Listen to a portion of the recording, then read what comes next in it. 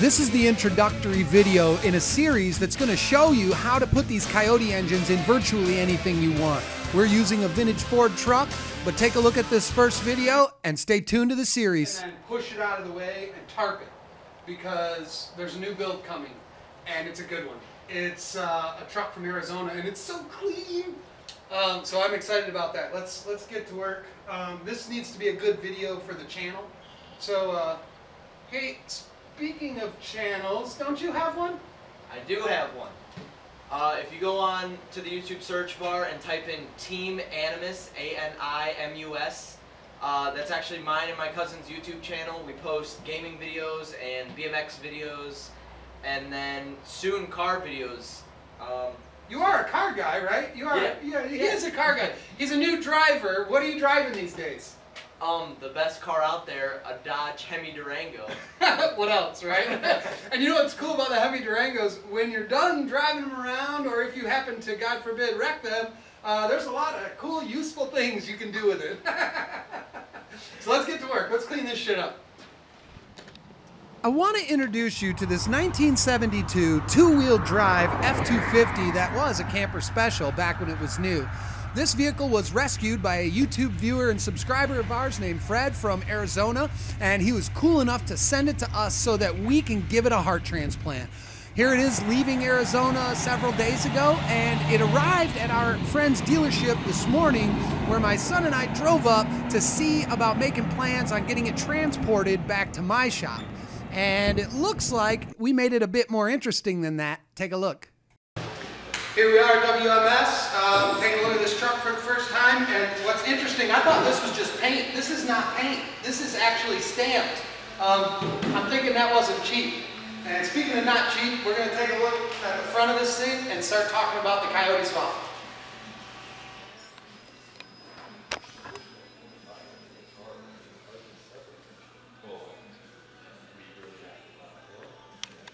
First impressions of the inside of this truck is it must have come from a desert state, because there's nothing but Arizona dust.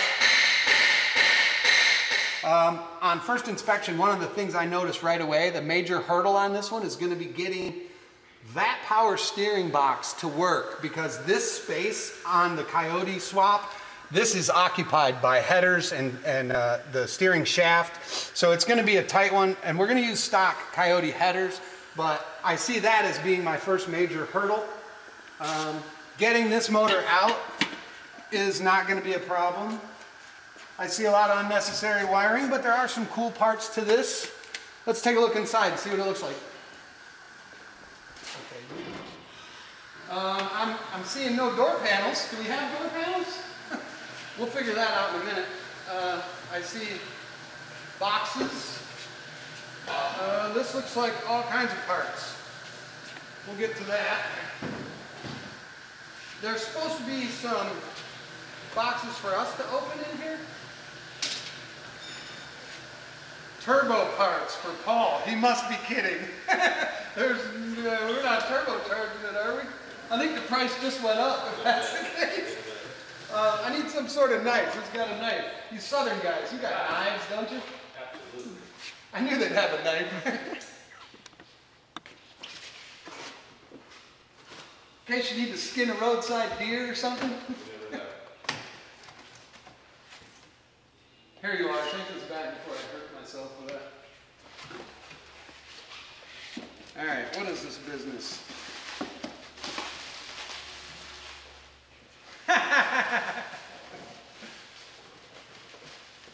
It looks like a variety 12-pack of get hammered after you work on the truck. I think it's beer. Yeah, Arizona, Santan. We need to get this on ice right away, quick.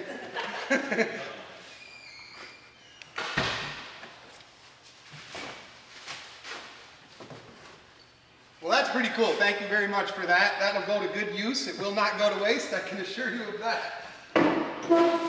Hear a bit of noise here. We got some work to do. And of course, Jeremy loved his too. He sends his thanks as well. In order to speed things up, I might actually just drive this an hour and 45 minutes back towards where I live so I can start taking it apart. Otherwise, I'm going to wait a couple of days for it to put it on a trailer.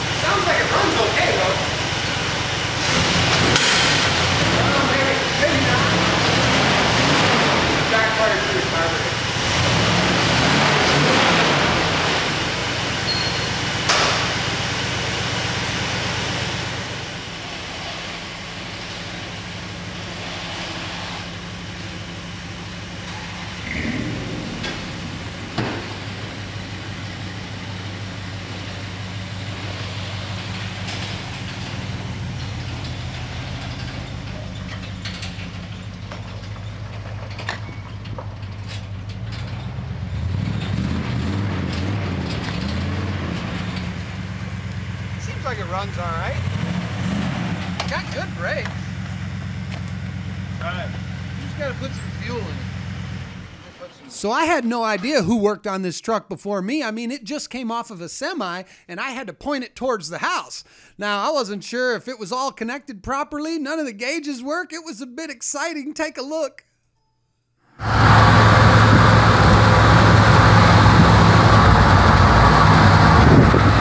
Okay, this thing is terrifying to drive on the freeway. It's all over the place. The steering wheel's terrible. It's literally frightening. Okay, after you get used to it, all the noises, all the rattles, the steering that is typical of an old Ford, you don't really tell it where you want to go. It tells you where it's going, and you just kind of follow along. It's not so bad, really, but it is a different experience.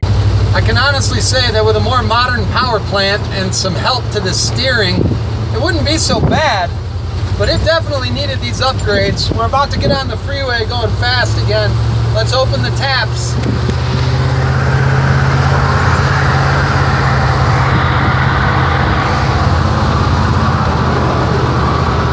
No mirrors. One thing I kind of forgot, maybe I took it for granted, is that this has Arizona plates on it, and I'm in Ohio.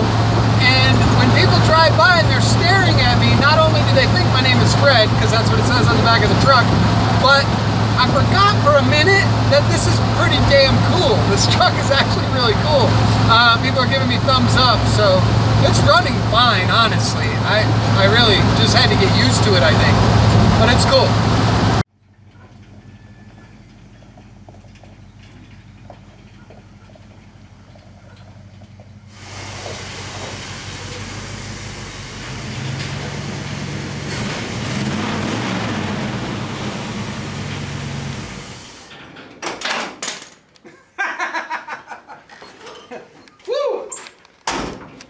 All right. It's a bit warm. Everybody knows what this is. It's a check engine light. This truck has no idea what this is. This is for modern fuel-injected, wonderful systems. This thing has no idea about any of that. It doesn't have any of that. It actually runs on smashed up dead baby dinosaurs. And it is delivered by basically a spray bottle on top of the combustion chamber. It's called a carburetor, carburetor. And you know what? This thing actually runs really good. It makes good power. Other than the crazy steering, it makes good power. Now, I'd like this to be some sort of episode of Top Gear, you know, where you get out and you've fallen in love with this thing from the epic journey that you've shared across many miles. And yeah, no. Nope, driving this thing was scarier than hell. There's wires hanging, everything's shaking, it's driving like this, trucks are passing me. And yeah, it was a white knuckle drive. And this thing can use the upgrades that we're going to give it. And I just want you to stay tuned to the channel. We are going to put a Coyote motor in here, and we're going to make this thing run and drive like it should. He keeps welding together crazy junk. Are yours out yet? One is, you got to see how it's tilted. You got to go up and hold it from, yes. And it'll get loose. Mine are totally out. Muscles? Yeah. Oh, it's half the weight of the truck right there. We're going to set it on this rubber. We're going to do the 6-speed automatic transmission in it. We're going to do the, obviously, Coyote motor, and then there will be some interior mods later. But that's what's going to happen right away. This truck is actually sent to us by a YouTube channel subscriber. How cool is that? This is a viewer's truck sent all the way from Arizona to Cleveland. And we're here now to get this swap done. And I'm going to try and do a how-to on the video. Make sure everybody knows exactly if you wanted to try this yourself. I'm going to give you in depth a little bit more information than I have on the other ones. That way you can follow along, and if you want to do it yourself or if you want us to do it, we can absolutely do that for you. But I encourage you to subscribe to the channel.